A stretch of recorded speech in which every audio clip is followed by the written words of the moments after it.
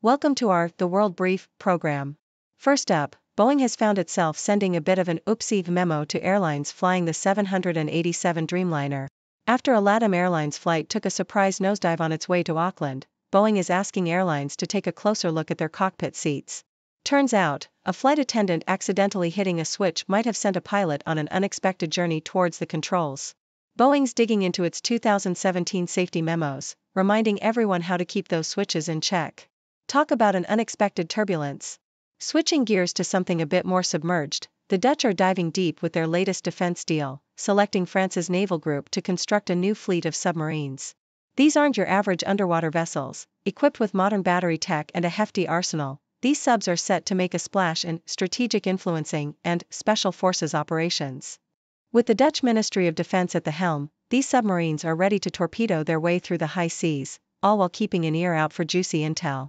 And in the land of the free, it seems Uncle Sam's generosity might be a tad too enticing. The US government's subsidies aimed at boosting the semiconductor and clean energy sectors are causing quite the stir, with a competitive frenzy that's pushing construction costs through the roof. Despite the well-intentioned push towards innovation, the semiconductor industry's notorious cycles of boom and bust are casting a shadow of doubt. With costs skyrocketing and skilled workers in short supply, the question looms: are these subsidies a golden ticket or a potential bubble waiting to burst?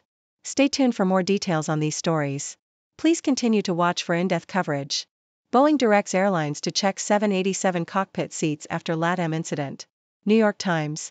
Boeing has advised airlines to check the cockpit seats of its 787 Dreamliner plane after a Latam Airlines plane carrying out a flight to Auckland, New Zealand, suddenly plunged on Monday, injuring passengers.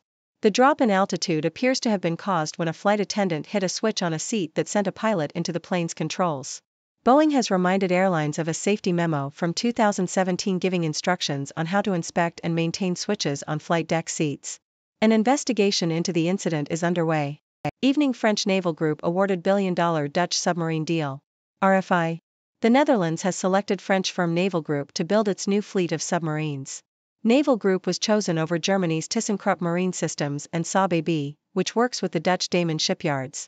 The 4 new submarines will be built with modern battery technology and increased striking power, according to a fact sheet from the Dutch Ministry of Defense. The subs will be used for strategic influencing and special forces operations, and will carry an unspecified number of torpedoes and cruise missiles, as well as collecting, analyzing and disseminating intelligence. Biden's subsidies are working a little too well. Reuters breaking views. The U.S. government's financial incentives for the semiconductor industry and clean energy production have led to a competitive rush and increased construction costs for factories. The value of the subsidies has also decreased due to rising costs. Construction costs for factories and industrial buildings have risen by 40% over 4 years, and finding skilled workers is a challenge.